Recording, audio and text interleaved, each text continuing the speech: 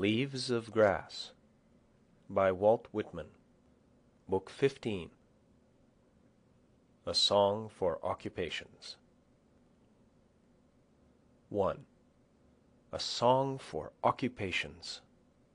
In the labor of engines and trades, and the labor of fields, I find the developments, and find the eternal meanings. Workmen and workwomen, were all educations practical and ornamental well displayed out of me, what would it amount to? Were I, as the head teacher, charitable proprietor, wise statesman, what would it amount to? Were I to you as the boss, employing and paying you, would that satisfy you? The learned, virtuous, benevolent, and the usual terms. A man like me, and never the usual terms. Neither a servant nor a master I take no sooner a large price than a small price. I will have my own whoever enjoys me. I will be even with you, and you shall be even with me. If you stand at work in a shop, I stand as nigh as the nighest in the same shop. If you bestow gifts on your brother or dearest friend, I demand as good as your brother or dearest friend.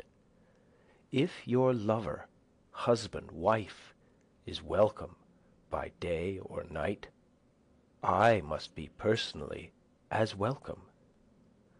If you become degraded, criminal, ill, then I become so for your sake. If you remember your foolish and outlawed deeds, do you think I cannot remember my own foolish and outlawed deeds? If you carouse at the table, I carouse at the opposite side of the table. If you meet some stranger in the streets and love him or her, why, I often meet strangers in the street and love them. Why, what have you thought of yourself? Is it you, then, that thought yourself less? Is it you that thought the president greater than you, or the rich better off than you, or the educated wiser than you? Because you are greasy or pimpled, or were once drunk or a thief, or that you are diseased or rheumatic or a prostitute, or from frivolity or impotence, or that you are no scholar and never saw your name in print. Do you give in that you are any less immortal? 2. Souls of men and women, it is not you I call unseen, unheard, untouchable, and untouching. It is not you I go argue pro and con about, and to shelter whether you are alive or no. I own publicly who you are, if nobody else owns. Grown, half-grown, and babe, of this country and every country, indoors and outdoors, one just as much as the other, I see, and all else behind or through them. The wife, and she is not one jot less than the husband. The daughter, and she is just as good as the son. The mother, and she is every bit as much as the father. Offspring of ignorant and poor, boys apprenticed to trades, young fellows working on farms and old fellows working on farms, sailor-men, merchant-men, coasters, immigrants, all these I see, but nigher and farther the same I see. None shall escape me, and none shall wish to escape me. I bring what you much need, yet always have, not money, amours, dress, eating, erudition, but as good. I send no agent or medium, offer no representative of value, but offer the value itself. There is something that comes to one now and perpetually. It is not what is printed, preached, discussed. It eludes discussion and print. It is not to be put in a book. It is not in this book. It is for you, whoever you are. It is no farther from you than your hearing and sight are from you. It is hinted by nearest, commonest, readiest. It is ever provoked by them. You may read in many languages, yet read nothing about it. You may read the President's message and read nothing about it there. Nothing in the reports from the State Department or Treasury Department or in the daily papers or weekly papers or in the census or revenue returns, prices current, or any accounts of stock. 3. The sun and stars that float in the open air, the apple-shaped earth, and we upon it. Surely the drift of them is something grand.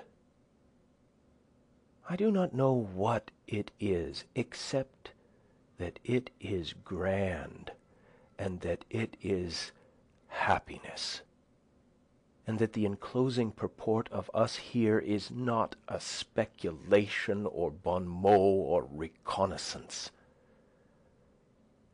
and that it is not something which by luck may turn out well for us, and without luck must be a failure for us, and not something which may yet be retracted in a certain contingency. The light and shade, the curious sense of body and identity, the greed that with perfect complacence devours all things, the endless pride and outstretching of man, unspeakable joys and sorrows, the wonder everyone sees in everyone else he sees, and the wonders that fill each minute of time forever. What have you reckoned them for, camarado? Have you reckoned them for your trade or farm work, or for the profits of your store, or to achieve yourself a position, or to fill a gentleman's leisure or a lady's leisure? Have you reckoned that the landscape took substance and form that it might be painted in a picture, or men and women that they might be written of or songs sung, or the attraction of gravity and the great laws and harmonious combinations and the fluids of the air as subjects for the savants, or the brown land and the blue sea for maps and charts, or the stars to be put in constellations and named fancy names, or that the growth of seeds is for agriculture tables or agriculture itself? Old institutions, these arts, libraries, legends, collections, and the practice handed along in manufactures, will we rate them so high? Will we rate our cash and business high?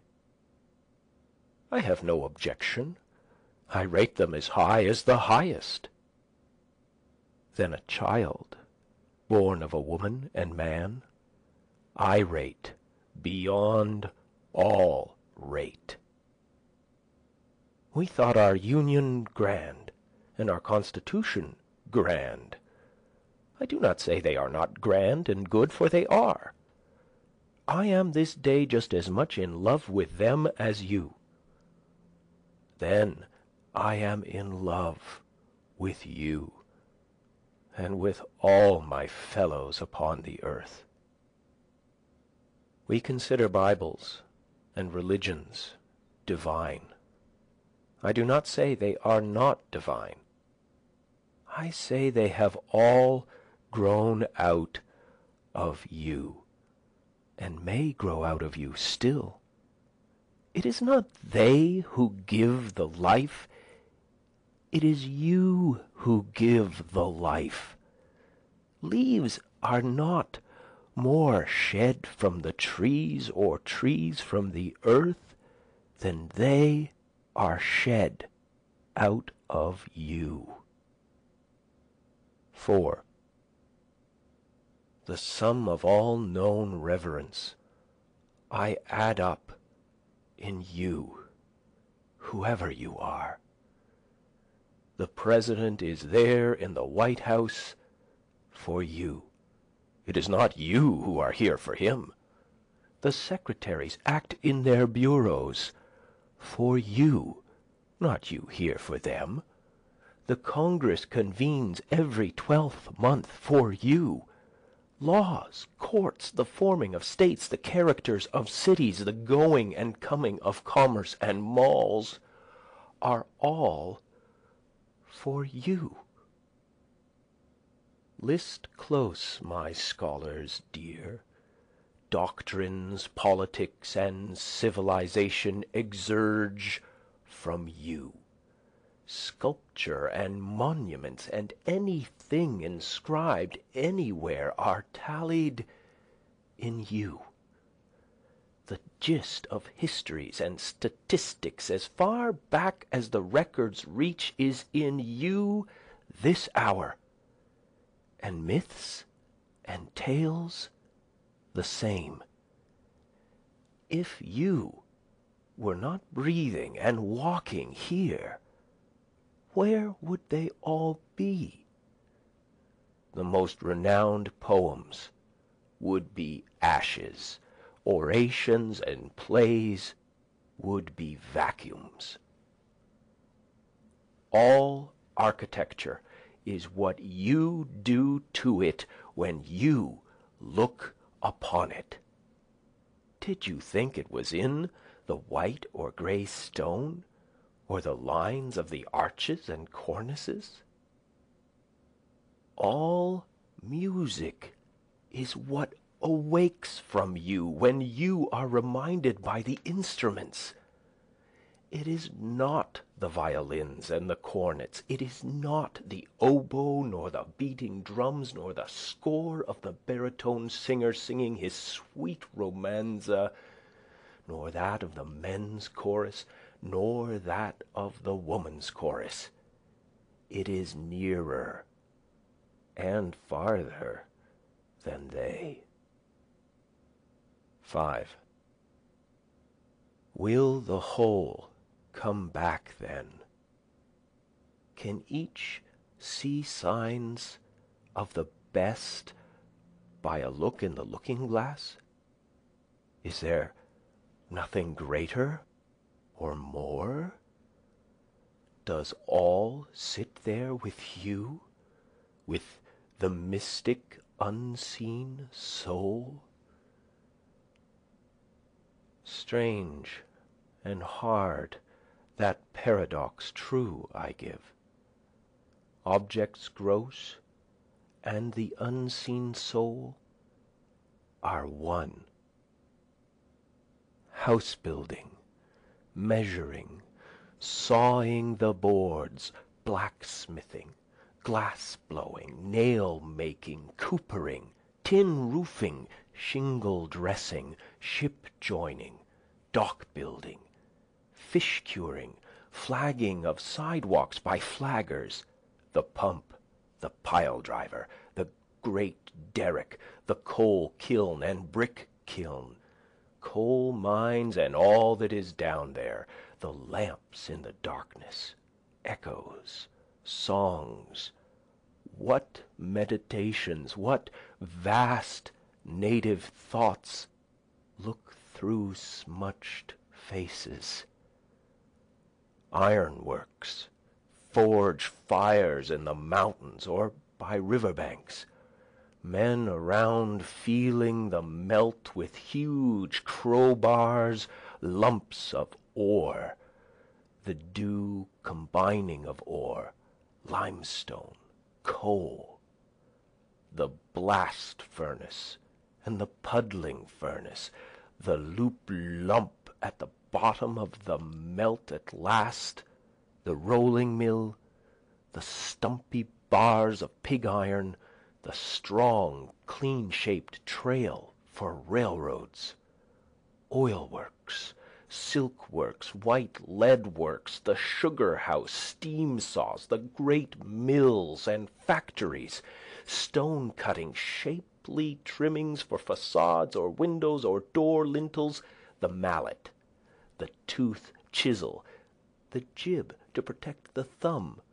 the caulking iron, the kettle of boiling vault cement, and the fire under the kettle, the cotton bale, the stevedore's hook, the saw and buck of the sawyer, the mold of the moulder, the working knife of the butcher, the ice saw and all the work with ice, the work and tools of the rigger, grappler, sail maker, block maker, goods of the gutta percha, papier-mâché, colours, brushes, brush-making, glazier's implements, the veneer and glue pot, the confectioner's ornaments, the decanter and glasses, the shears and flat iron, the awl and knee strap, the pint measure and quart measure, the counter and stool, the writing pen of quill or metal,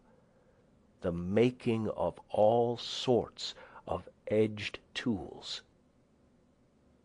the brewery, brewing, the malt, the vats, everything that is done by brewers, wine makers, vinegar makers, coach making, boiler making, rope twisting, distilling, sign painting, lime burning, cotton picking, electroplating, electrotyping, stereotyping, stave machines, planing machines, reaping machines, ploughing machines, thrashing machines, steam wagons, the cart of the carman, the omnibus, the ponderous dray, pyrotechny, letting off colored fireworks at night, fancy figures and jets, beef on the butcher's stall, the slaughterhouse of the butcher in his killing clothes, the pens of live pork, the killing hammer, the hog hook, the scalder's tub gutting, the gutter's cleaver, the packer's maul, and the plenteous winter work of pork packing, flour works, grinding of wheat, rye, maize, rice, the barrels and the half and quarter barrels, the loaded barges, the high piles on wharves and levees, the men and the work of the men on ferries, railroads, coasters, fish boats, canals, the hourly routine of your own or any man's life, the shop, yard, store, or factory, these shows all near you by day and night.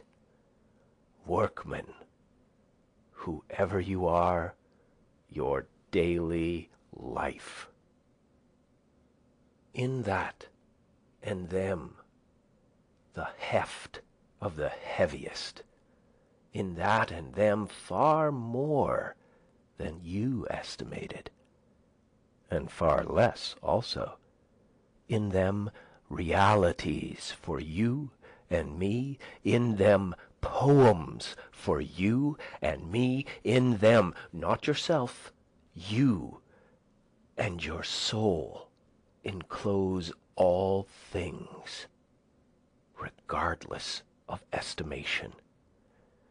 In them the development good, in them all themes, hints, possibilities. I do not affirm that what you see beyond is futile. I do not advise you to stop. I do not say leadings you thought great are not great. But I say that none lead to greater than these lead to. 6. Will you seek afar off? You surely come back at last. In things best known to you, finding the best, or as good as the best. In folks nearest to you, finding the sweetest, strongest, lovingest happiness, knowledge, not in another place, but this place, not for another hour, but this hour. Man in the first you see or touch, always in friend, brother, nighest neighbor, woman in mother, sister, wife. The popular tastes and employments taking precedence in poems or anywhere. You workwomen and workmen of these states have your own divine and strong life, and all else giving place to men and women like you. When the psalm sings instead of the singer, when the script preaches instead of the preacher, when the pulpit descends and goes instead of the carver that carved the supporting desk, when I can touch the body of books by night or by day, and when they touch my body back again, when a university course convinces, like a slumbering woman and child convince, when the minted gold in the vault smiles like the night watchman's daughter, when warranty deeds loaf in chairs opposite and are my friendly companions, I intend to reach them my hand and make as much of them as I do of men and women like you. End of Book 15.